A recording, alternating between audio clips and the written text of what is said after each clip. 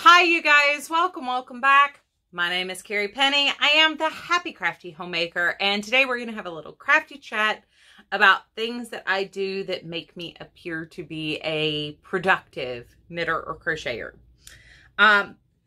Specifically today we're going to talk about preparation and how I streamline, in particularly like the idea of my travel projects. So one of the things that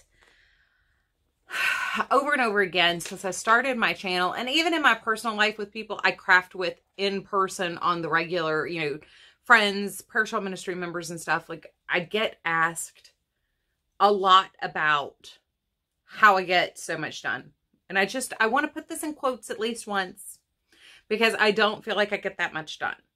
I have great intentions and I'm always running 15 steps behind myself. I do not feel like I get nearly as much done as everybody thinks I do. But there are times where the proof is in the output, and there are times where I can be a functional crafter or a productive crafter. So one of the things I wanted to talk to you in how to streamline the experience for yourself and taking stress out of projects. We're specifically talking about my travel projects. So for me, number one, a travel project is a mindless project.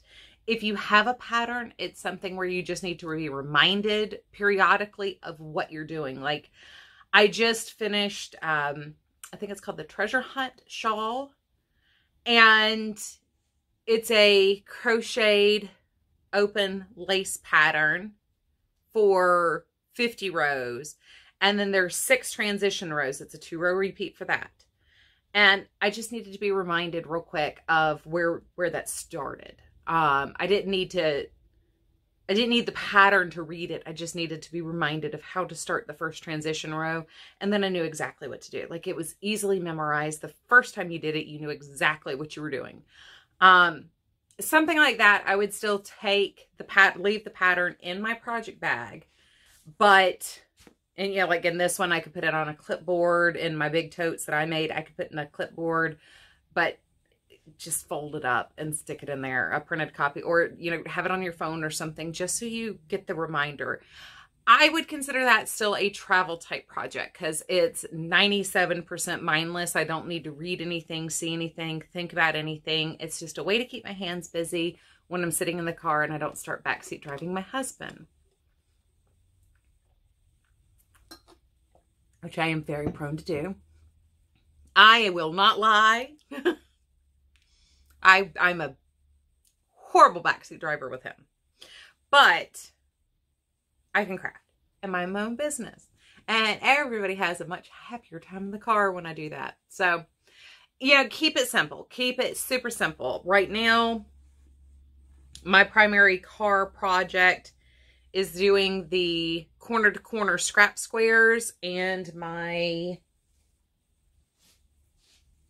scrap granny squares that I've been sharing with you guys all year. That's been my car project. I've done some shawls like my half circle shawl or I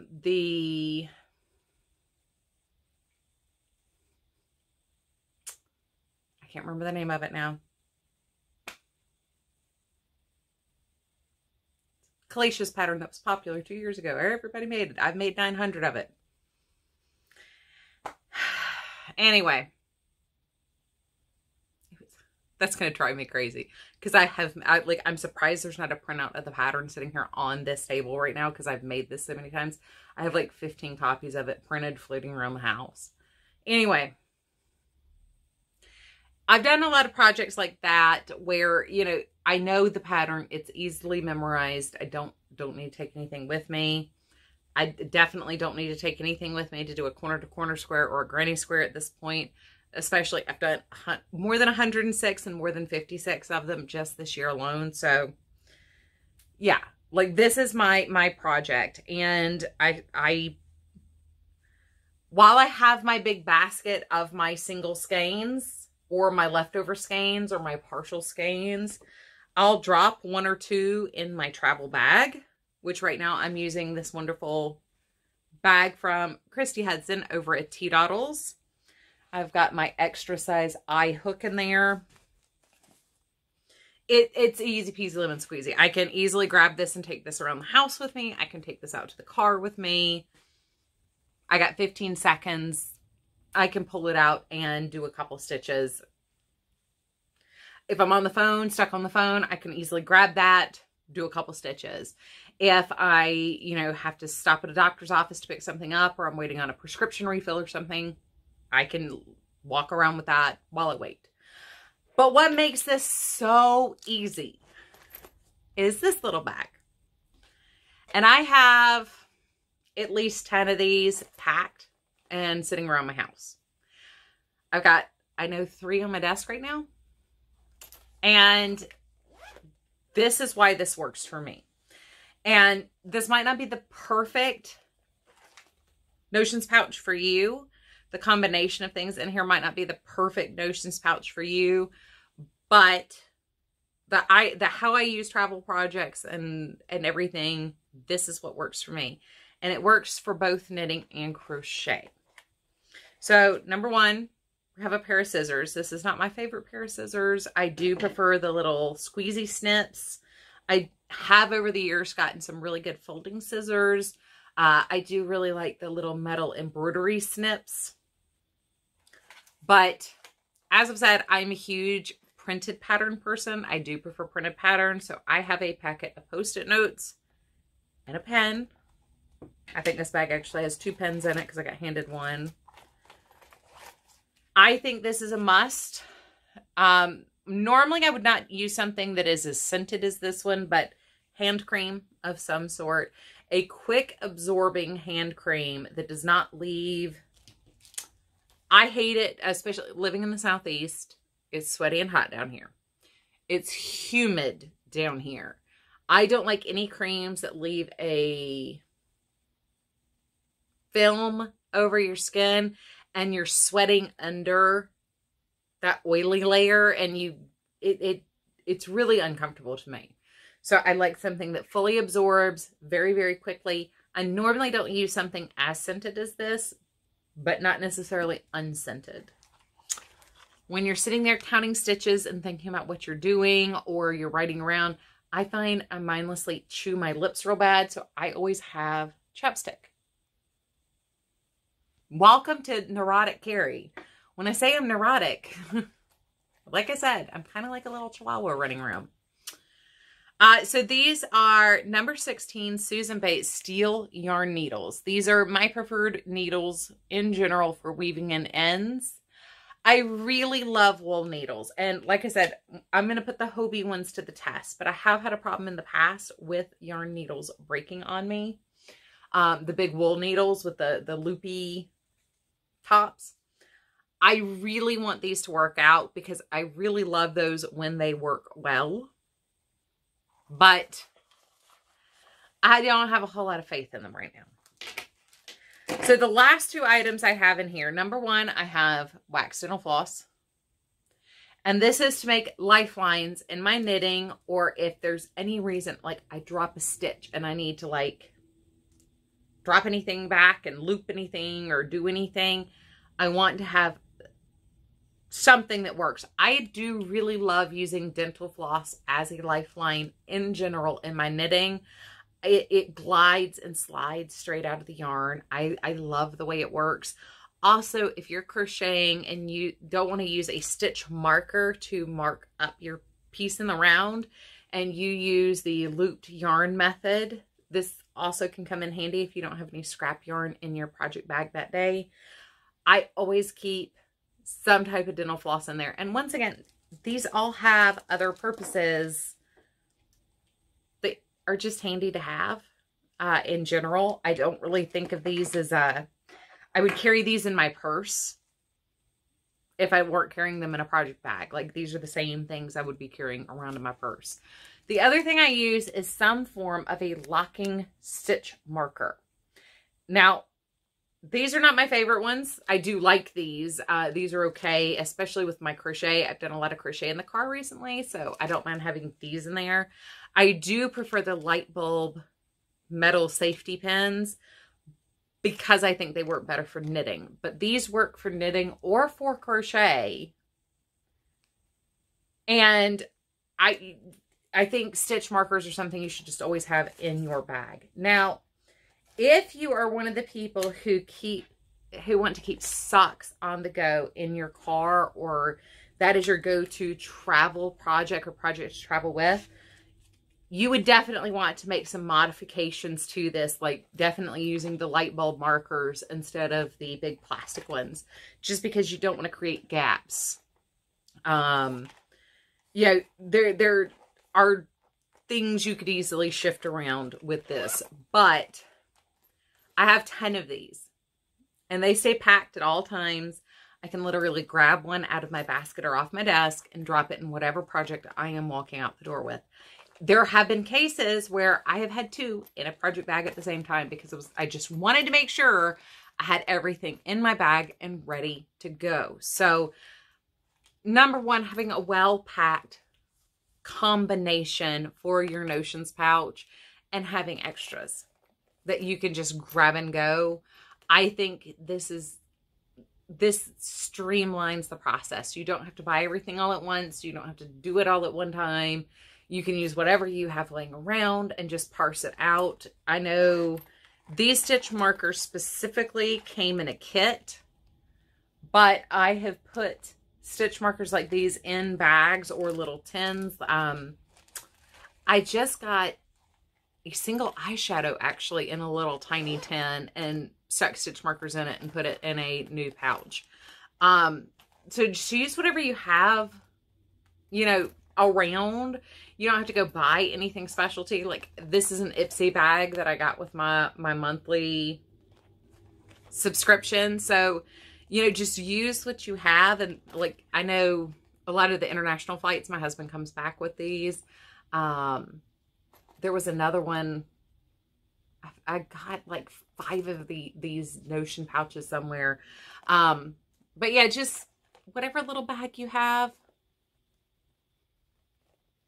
And just keep it packed. Keep it pre-packed. So whatever you can have, like, right now, this is set up, like, this is my travel bag right now. This is what I take in the car. This is what I take, you know, when I go to church, when I'm heading out, you know. But you could be working on something where you're like, you know what? I want to keep working on this. I'm going to take this with me. And you can just stick it in the project bag, grab a notions pouch off your desk or out of your craft room or out of your storage cabinet, wherever you want to keep them to make them easily accessible, and just grab it and stick it in your bag. And that way you can always travel. That's the thing though. I call these travel projects and travel bags, but really what these are my mindless go-to projects when I have a break, but not enough to commit to anything, which has been a lot of my year this year, to be honest. Like, that's why we have so many squares. A lot of my days have been, I can't quite commit to sitting down and even cranking out 2 rows on a pattern I have to think about. But when I'm editing a video, I might grab this bag and work on something. When I'm trapped on a phone call on hold, I'll grab this bag, or I'll grab this project out and work on something. So it's one of those, like, at any given time, I can grab this and take it where I need it. It's a easily transportable project that I can work on whenever, wherever, however, in whatever time I have available to work on it. So it's not really like I only work on these in the car. Like, these are just, this type of project is the thing that I just go to when I have that second. I have used dishcloths. That's, you know, I've had just a bag with some cotton in it. And if I had 15 minutes sitting down, I would make a dishcloth or start working on a dishcloth. Or I know, like, one of my friends is doing a whole bunch of scrunchies to donate to the school,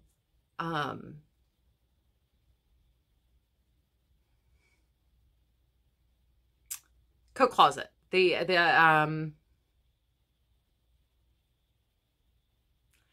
I just totally brain flush. Their school has a coat closet where somebody who might need some shoes or a jacket or something like, they can go and get those items. You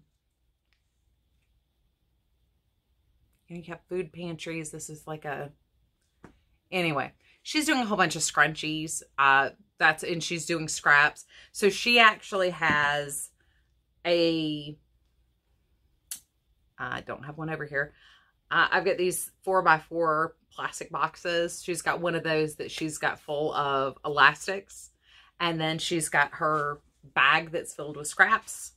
And that's like what she just, every time she sits down, she starts working on a scrunchie. That's what she's doing with hers. But these are little projects that you just, you grab and go. You don't have to think about working on them. You don't think about what you're doing while you're working on them. They're just those kinds of projects. And I think those kinds of projects are very important, especially if you're a non-project monogamous person, or you want to be project monogamous, but you're not. I find these, because at least you get the satisfaction of a quick thing. And there are a lot of projects where you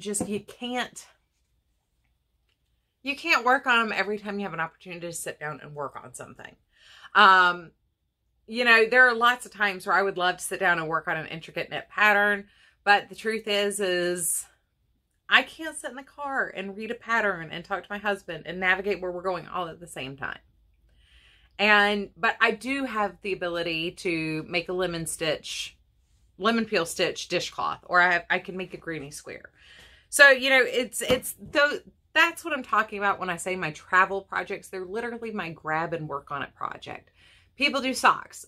They'll until they hit the heel. And then they'll sit down, turn the heel, and then it goes back into their travel bag. And then they work on the next tube on the sock. And I think it's a wonderful, wonderful way to be a productive knitter when it comes to making socks, because socks can take forever if you just are trying to make socks. And when you do it that way, I think it's a wonderful way of actually being a production knitter and producing at the same time, enjoying the production and producing at the same time. So,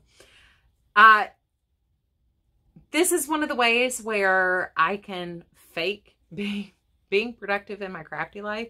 And it's because I have something like this. Anytime I sit down and need something to do with my hands for 15 seconds, I need a break, I'm bored, I can always grab one of these bags and just start working. And with the Notions pouch set up the way it is, where I've got multiples of these, I can literally just grab it and stick it in a new project bag as I'm going or walking out the door, and it can just live in there as I'm moving around, moving the projects around, taking them with me. And there is no limit to what this project can be, as long as it's just something that you can sit down. If you can sit down, get a couple of stitches, not even a full row, just a couple of stitches in, put it back down and be able to pick it right back up when you pick it up again. That's the kind of project this is. That's what we're talking about in this video. Not, okay, I'm on row 1, 2, 3. If you got to spend time thinking about it to figure out where you are, we're not talking about that kind of project. Like literally, you can do 6 stitches, get up and go do something else for a little while, come back, do 6 more stitches. And when you start filling those random moments of your day like that, it really is surprising how much you can get done, how many of those little moments, you know, instead of taking a smoke break, what you can do is take a 5-minute crochet break or a 2-minute crochet break in the course of your day. And I know, like, as we've quit, that's one of the things that, like, kind of is helping me bridge that activity gap during the day, is I can at least sit down and do half a row of something and move on. So, you know, like I said, I don't feel like I'm a productive crafter. I don't feel like I produce necessarily that much more than anyone else, especially, like I said, this year. I feel like I have 33 completed projects this year, but mostly because I've been doing a lot of blocks and I haven't joined anything yet. So, yeah, like it's one of those, I don't think what I do is really all that different than what a lot of other people do. I probably approach it maybe slightly differently. But if this helps, you know, let me know, because I enjoy sharing with you guys the things that I do. I just, a lot of times don't feel like these are that informative. I think a lot of times these are just common sense for how my brain works, but that could just be I'm wired backwards. So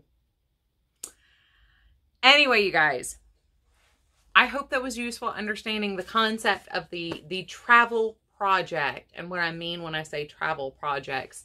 And I hope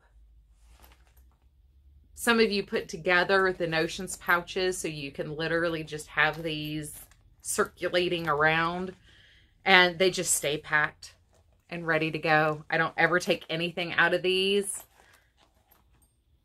And they're simple. They're very, very simple. And they're made to be simple just so we can, you know, run out the door. And if it's a knit project, it works for a knit project. If it's a crochet project, it works for a crochet project. Like, it's just there. So anyway, you guys, I hope you are having a wonderful, fantastic day. As always, I love you guys, and I will see you guys real soon. Bye, guys.